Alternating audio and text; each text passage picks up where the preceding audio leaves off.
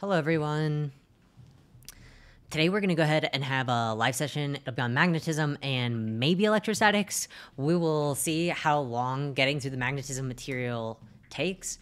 I am not going to cover a lot of the kind of like plug and chug things in terms of equations, but if there is something that you're like, oh, Chris, you didn't cover this and you want to see it, please do let me know, and I will go ahead and do my best to kind of go through that material.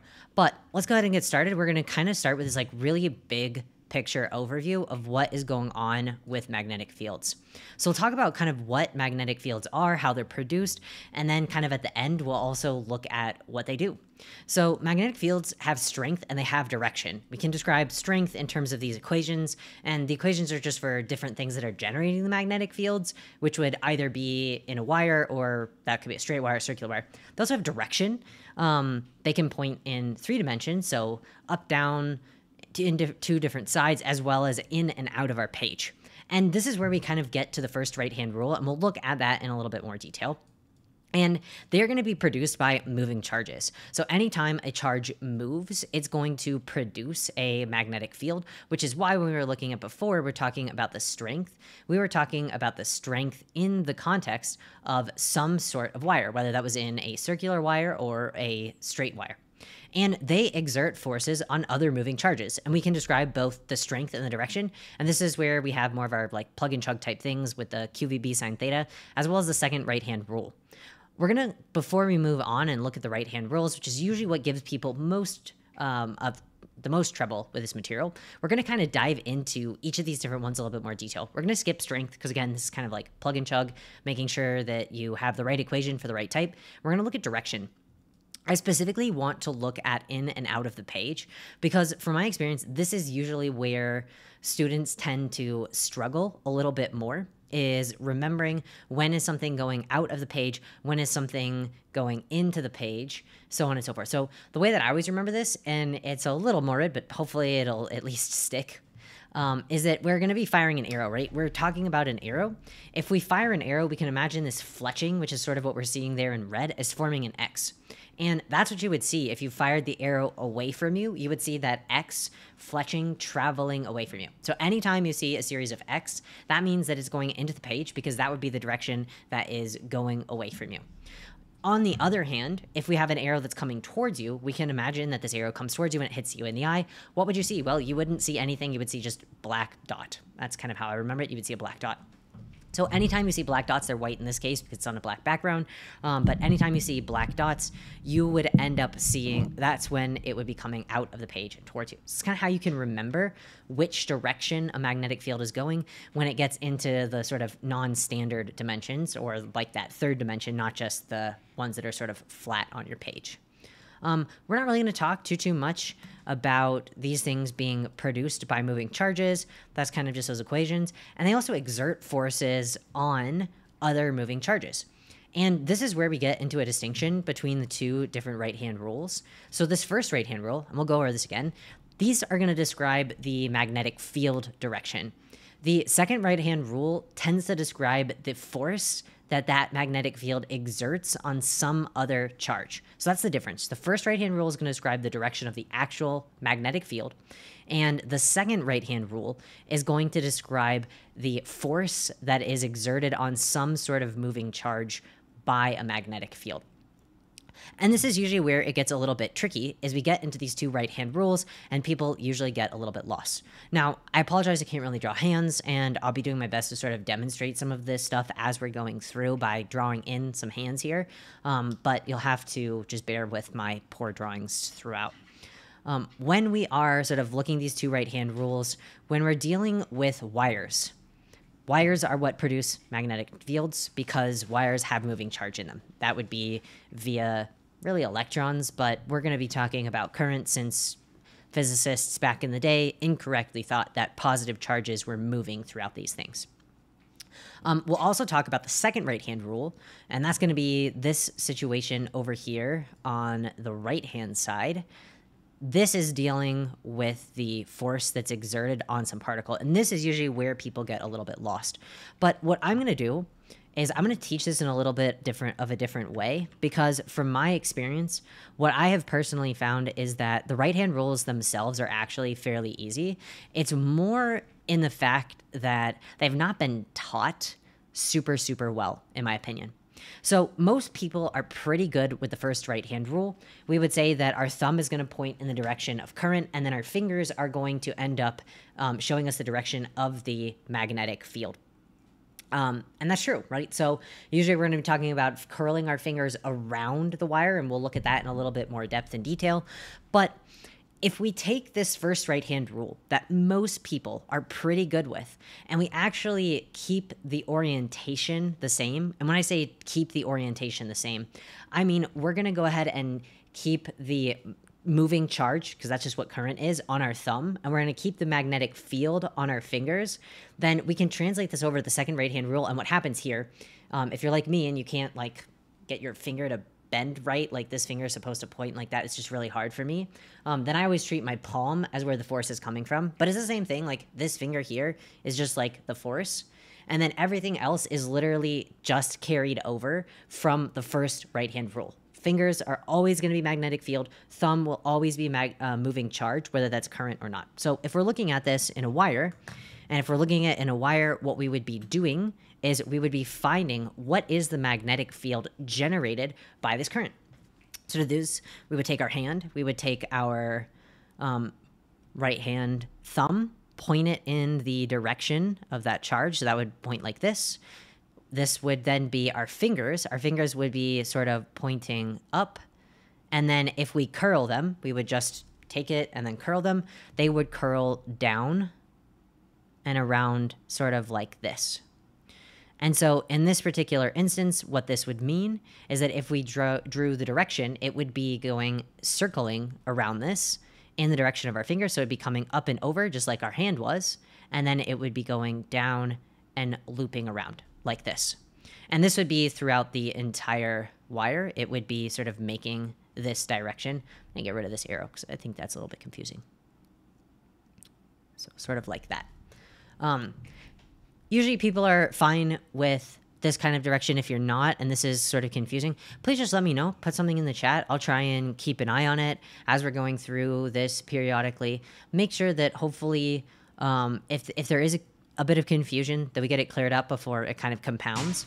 But for now, let's go ahead and move on to this next piece. So here, I'm going to use some like non-standard stuff, but we're going to think about our previous directions.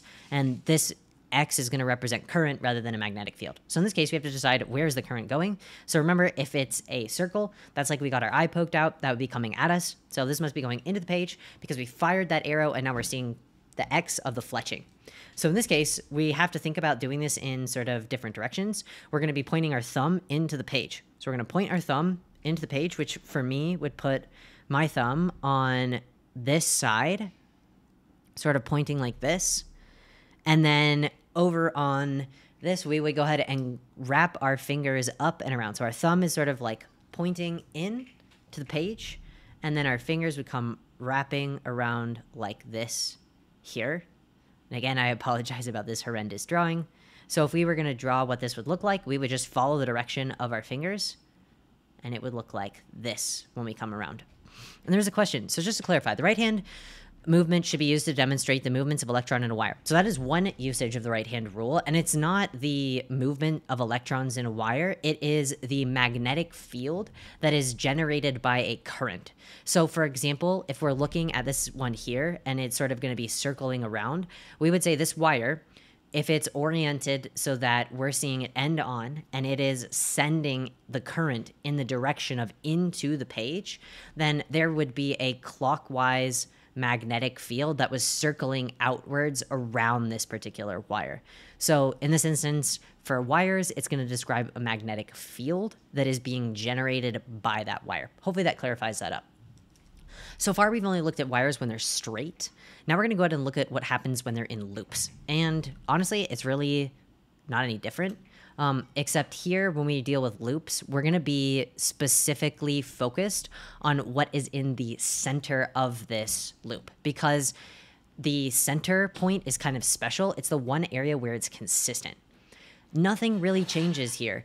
all I've done is just indicate the direction that we're dealing with when it comes to the current.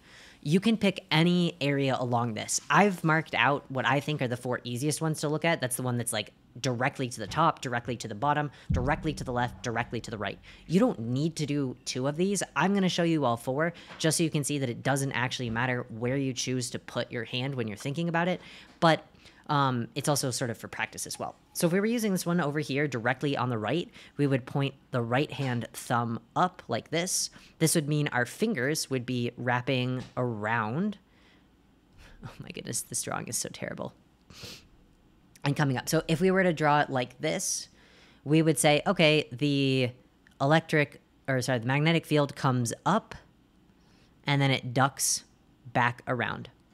And then if we were to slide our thumb along and we now point it in this direction, our palm would be facing away from us. We would be wrapping our fingers, and our fingers would be getting wrapped down and around, and they would be coming up the other direction. So what we're sort of seeing here is the back of our hand, and it's going back and around. So in this case, if we were to again draw it, this would be coming up, down and around, and then coming back up the other side and coming up. So you're already beginning to see some consistency here, right? This was coming up and around out of the center. This is coming up and around out of the center. And we could basically say, okay, well, up and around out of the center here, and up and around out of the center here. And this will be true for literally any point along this entire thing. We can continue to basically take this exact same thing that we've found at one spot, and it's never going to change. It's essentially just going to be consistent throughout. Well, what does this mean in terms of the magnetic field that's in the center? Well, it's coming towards us, right? It's sort of looping out and around, which means it would be coming towards us. So if we were going to draw in the magnetic field for this, we would draw it in as a series of circles. Because remember, again, if the magnetic field comes with its arrow and pokes your eye out, you will not see anything but a big black dark circle. So the method in terms of how we find the magnetic field has not changed at any point in time as we're looking at this. The only thing that has changed is the fact that we are considering not what's around the wire per se, but what is in the center part of this loop, because that ends up being consistent throughout. So as I was saying, most people are okay with this application of the right-hand rule. And where things begin to fall apart a little bit is when we move on to the second right-hand rule, which is going to describe a different scenario. So previously, we were looking at determining a magnetic field.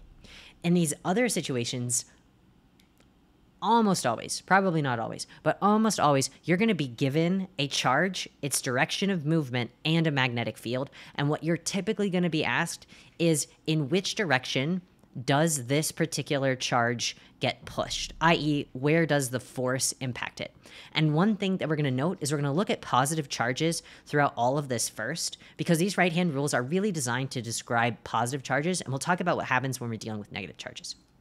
So let's recap the previous right-hand rule that we had been using, the one that most people understand. So if we're looking at a right hand and we have our palm facing us, we have our thumb and it's pointing like this, and then here is our hand. What we had been doing previously is we said that this would describe the current. Well, current is, again, just like moving charge. So this is going to be the charge movement, and we'll go ahead and label it like this. And previously, what we had is we also had the magnetic field, and the magnetic field was coming out of our fingers. And we're not going to change any of this. So the magnetic field will still be pointing out of our fingers. The only thing that we add, and I do this using my palm, is going to be the force. So whichever direction your palm faces, this is going to be the force that is exerted on this particular particle. So for example, if we were trying to line this up here, we would begin first by taking our thumb and we're going to point it in the direction just like before, just like we were going to do this for the wire, in the direction of this movement. So our thumb would be pointing like this. Now what we need to do, and this is where it can get a little bit awkward, because if I'm doing this, I kind of have my hand pointing into my screen, my thumb is pointing up towards the ceiling. We need to rotate our hand around this thumb. So this thumb has to keep pointing up. We can rotate it like this, we can rotate it like this, and we have to make our fingers point to the right. So I just rotate them, and now we ask ourselves, where is our palm facing? Wherever our palm is facing, I want you to imagine that you're pushing that charge. That is that force. So for example, in this case, I would be pushing this into the page. So if I draw this out with my crappy hands again, we would end up having the back of our hand like this. Our fingers are pointing in this direction, like that there. And then we would be pushing this charge. So the charge, and I don't know exactly how to draw this, would be going into the page as it moves upwards. Typically, you're not going to necessarily see these ones that have like the arrows drawn like this, because it's a little bit hard to kind of represent what's going on. What's going to be a little bit more typical will be a situation that's like this, where we have the X's and the O's, and we have to figure out where the charge would be moving in this case. And you'll see why it's a little bit easier to figure this out. So let's just kind of go through the exact same steps. So we know our thumb is going to begin by pointing in the direction of the moving charge, as it would have pointed in the direction of the moving current. So our thumb points there. And now we've decided these are X's. Is this going into or out of the page? So remember, if it comes out of the page, it pokes our eye out and we can't see anything but black dots. We can see stuff. We have X's. That's the fletching of our arrow going away from us. So we need to rotate around our thumb. Our thumb is pointing to the right. We need to take our hand and rotate it so that our fingers point into the page. So when I do this, my hand would be facing into my computer, and now my palm is facing up towards the ceiling. And remember, we're just going to imagine that I just go ahead and I just lift that positive charge straight up. So I'm not going to probably be able to draw this super well, but hopefully you can kind of imagine this is sort of how my fingers are if I'm drawing my bad hand, and then this is coming straight up, and that's where I push this. So if we're thinking about the trajectory of this thing, it has some velocity in the rightward direction, and now it's also going to have some velocity in the upward direction. So the overall sort of movement of this thing would be curving towards this direction as it passes through this magnetic field. Any questions so far? Hopefully this is all kind of making sense and you can see the relationship between the two right-hand rules. And if we're able to essentially hook on to the fact that that first right-hand rule is a little bit easier, I think it makes the second right-hand rule a little bit easier to implement as well. We'll go ahead and do one more example. And when we look at this example, we're going to talk about, well, what happens if we're dealing with things that are negatively charged? Because at this point in time, we've done everything with a positive charge. So now we'll look at what happens if we have a negative charge.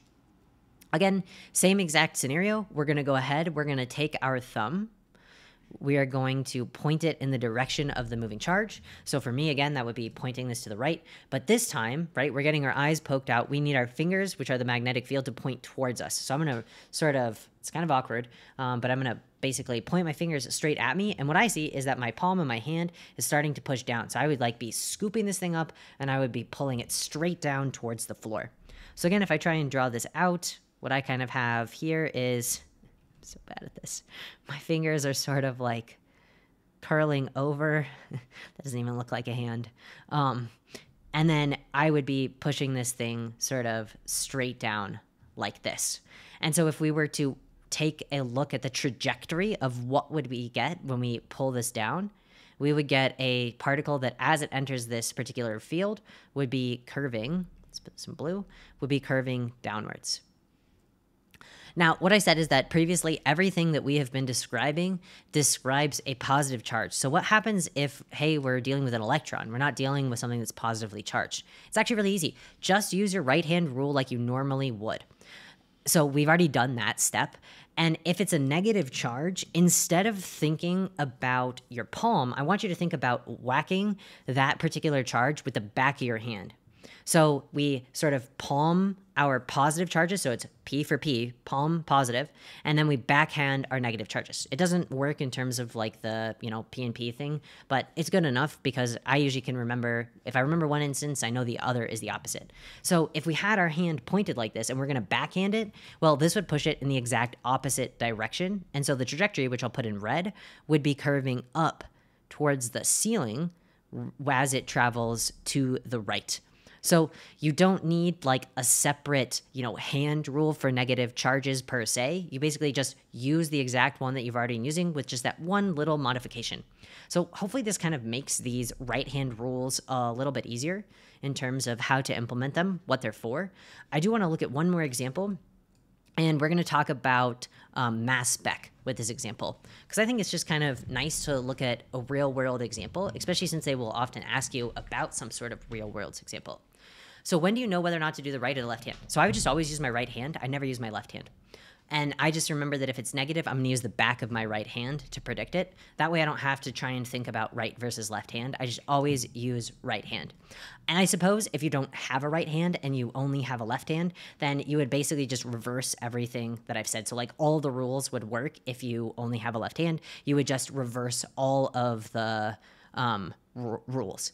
But yeah, basically I just use my right hand rule, and then if it's negative, you just do the reverse of what you had normally been doing for positive charges. So that's why I was talking about like the P for palm. So if it's positive, it's your palm, and if it's negative, it's the back of your hand for the rule. But everything else stays the same in terms of your thumb, as well as the fingers in terms of where they point. The only thing that changes is the force for positives is in your palm, and then the force for negatives is the back of your hand. Or you can just reverse it. It's just kind of how you want to think about it. So let's say we were looking at this, and let's imagine that what we're seeing here is mass spec. So there was a ion gun that basically ionized and created these two fragments. Each of these fragments have the same charge. So we'll just say like, okay, you have a +1 charge, you also have a +1 charge, but the difference between these is that this is a really high mass, and then this is a low mass particle. Let's go ahead and figure out what's going to happen to these particles when they go in. Let's just deal with direction first. So we're talking about the force, and we take our thumb and we point it in the direction that this is moving. This is moving to the right just like before. We have those X's that's going away from us, so our palm points to the ceiling. Both of these are going to get pushed towards the ceiling. So that we know, right? We can say that these are going to exert or get some force on them like this, which is why we get that sort of like resultant vector that looks something like this here. But here's the difference between these two. If a force pushes on something with more mass, and this would presumably be the same force. Why is it the same force in this case? Because the charge is the same, and the charge is sort of what would be determining the force, not the mass of it. So for example, if one of these was +2, it would experience a larger force, but because they have the same charge, they both experience the same magnetic force that's being pushed onto them. But you can imagine if you were to say push with a 10 Newton force on like an itty bitty tiny pebble, that thing's gonna go like flying across the room. But if you do it with some like ginormous boulder, that thing is not going anywhere. So in mass spec, what happens is these really light particles, these less massive particles, they bend a ton. And these particles with much greater mass, they don't bend as much, and so they're going to end up over here. And what the detector does, which is, say, like right here when these things hit, it knows to say, oh, this particle right here, this was a lower mass. And this particle, because it bent way less, this is higher mass. Now, it does things on the basis of the mass to charge ratio, so this would actually be a MZ. We just chose to focus on the mass element, but hopefully now you can sort of have more understanding also why mass spec works the way it does and why that bending actually kind of goes into this. I will not be discussing the M+1, etc., because this is really just about magnetism. I just kind of want to describe this one element of it. But if people did want a mass spec video, I actually do have a lot of the visuals and almost the script ready for that. So that is something that I could probably put out here somewhat soon if people were interested in a mass spec video that would go through all of the mass spec stuff. But today we're just going to focus on magnetism and probably electrostatics because we have extra time. Yeah, no worries. I can tell you like in a nutshell what M+1 is. M+1 is basically the M is the it's basically just an ion that hasn't fragmented, so it's the actual molecular mass. The +1 is an isotope of that, because if you have like a carbon atom in it that's, say, not C12 but C13, the M+1, the reason that you get the M+1 is because one of the carbon atoms was like a C13 instead of a C12. So it just has a molecular mass that's one bigger simply because it's an isotope. You can have an M+2 for that exact reason as well. But let's see. Okay. Any questions about magnetism? That was all I had planned on covering, because a lot of the like magnitude of the actual forces here is just like plug and chug into the equations, and it's really pretty straightforward. This is usually where the application tends to be a little bit trickier, is generally in direction. If there aren't any questions, I'm going to go ahead and move on since we do have extra time, and we'll begin to look at some electrostatics. Again, I'm not going to talk about a lot of the like plug and chug electrostatics. I'm going to say more at that conceptual level and talk about how we can begin to distinguish and keep some things straight, specifically with all those like Coulomb's law nonsense. There's like 4 different ones. What the heck do they stand for? We'll start really big picture, because I think that it's always nice to understand how an equation links with a concept, rather than just having an equation that's just sort of something you've memorized that just doesn't really go with anything else. Like, you know what it is, but you don't really know what it's telling you. So if we have charges, opposites attract. So these first 2 would be coming towards each other, while things that are the same would repel. So these things would move away from one another, and that's all pretty straightforward. And that's kind of what this shows, right? These guys are going to attract. So this is kind of interesting. We had this situation where these guys were stationary, and now all of a sudden these things are moving. So what does this tell us about a couple of things? Force and energy. Well, in order to take objects that are at rest and cause them to move, they have to be acted on by some force. So we know that there is going to be an attractive force that are between these 2 things. As well, they went from stationary to moving. So we can kind of see the stationary standpoint as potential energy and the moving standpoint as kinetic energy. So there is also a transition between one type of energy, potential energy, into another type of energy, kinetic energy. And the amount of energy that these things end up having in terms of potential energy, which is what scientists like to describe, is going to depend on whether we're dealing with attractive stuff or repelling stuff, and how far away these 2 different distances are. So let's just kind of think about this here for a moment. Let's think about some other objects that have to do with energy that attract one another. I'm thinking about a ball that's being attracted to the earth. So for example, we can imagine that we have that typical ball on a hill type situation. So here is our ball. This is like the earth, and they are attracted to one another, just like the positive and the negative charges would be attracted. We can maybe say that this guy is like the positive, and then the earth will be like the negative charge. So this height right here, or in our example, that would be distance, that is going to determine how much potential energy we have, because potential energy is equal to mgh. So what does this tell us about the attractive type of situations? Well, as the h increases, our potential energy must also be increasing. So the farther 2 charges that would normally attract one another get from each other, the more potential energy they have. So for example, if we look at this, which I'm going to erase so this is a little bit cleaner, and then we'll call the one that we looked at first scenario 1, and then we'll look at the second one down below, which we're going to call scenario 2. We can now determine which one of these would end up having more potential energy. So this is scenario 1 and scenario 2. So we use this idea of the MGH, and it's like the ball and the earth. We know that as they get farther apart, they have more potential energy. So 1 would be like the low potential energy condition, and 2 would be like the high potential energy condition. What would this mean about the velocities as they get here? Well, since we tend to just take our stationary potential energy and convert it all the way to kinetic energy when we get to that end, right? If we're thinking about the example with the Earth, it's like we think about max kinetic energy is right before the ball hits. And this is the exact same here. Our max kinetic energy is right before these 2 things touch one another. So in this case, I would expect these to have lower velocities because they didn't have as much energy being put in. And here, I would expect these to have higher velocities. So we can sort of see how it all kind of fits into something that maybe we understand a little bit better. But this is no longer the case when we have a scenario where we're repelling, because we can't use the example that we did before where we were looking at the Earth, right? Because the Earth doesn't repel objects, it just attracts them. So a better way of thinking about these is going to be like a spring. So for instance, when we're looking at this, I want you to imagine that there is a spring between these 2 things. When these positive charges get really, really close, it's like we've taken the spring that was maybe this big and we've compressed it down and we've made it this big here. Whereas before, right, we had a spring that was this exact same size. It was like this big. We only compressed it a little. So it's a little bit smaller to fit between these two.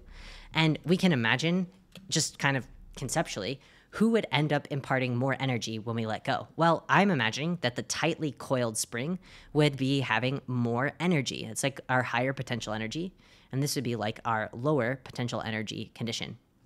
So when things that repel one another get closer together, they have more potential energy, and when they get lower, they have less potential energy. Any questions about kind of the concepts and what we're dealing with here? We're going to see how this translates over into equations in a little bit, but hopefully this gives you a sense of both the fact that there can be energy between different charges, as well as there is a force between these different charges, whether that's attraction or repulsion. Cool. So typically, let's say that we started off over here on this right-hand side. I'm going to go ahead and label this guy as 1. And we put all of these charges really close to each other. What we would expect is that because they would repel, they would do their very best, assuming they can't escape the confines of what we see, to transition themselves over to this, because they want to put themselves, they want to get as far apart as they possibly can. This can only happen if we are on what is called a conductor. So only conductors will allow things to spread out. If this was an insulator, the insulator situation, you would just be stuck at number 1. So even though we know that things attract and repel, those forces are only going to cause movement in certain types of materials. Those types of materials are called conductors, whereas insulators, even if you have these forces, essentially nothing will happen. We can also, and this is the last thing before we actually look at some of the equations, the last thing that we can do is we can describe the fields. And fields are kind of made up, right? So if you think about a force field in, say, like a Star Wars movie or some other sci-fi movie, those are made up entities. They are hypothetical things. And that is the exact same thing in physics. Fields are a hypothetical construct. They say, what if? What if I put another charge near this charge? It doesn't say, hey, there's 2 charges next to each other. It says, what if I put a charge near this other charge? What would happen? What would I expect to occur? And what scientists have decided to do is put some direction to these charges for the electric field lines. And for positive charges, I say that they are positively radiant, which is to say that the field lines radiate outwards. They point outwards from them, whereas they point inwards towards negative charges. This means that when things are attracting one another, their electric fields will essentially point from one to the other. So this is what we would expect to see for things that attract. This is going to be different when things repel. When things repel, you're going to essentially see what I call clashing. So for example, in this case, these would both be sort of pointing. It's like they don't want anything to do with each other. They're just always going to kind of do their own thing, just like this guy here. They're not cooperating to form a continuous line from one to the other, as we would see in attraction. And then if this was positive charges, it'd kind of be the same thing, or it's very, very similar, except the arrows will actually clash because they will be pointing into one another in this case. So that's kind of going to be some of the differences that we see in fields.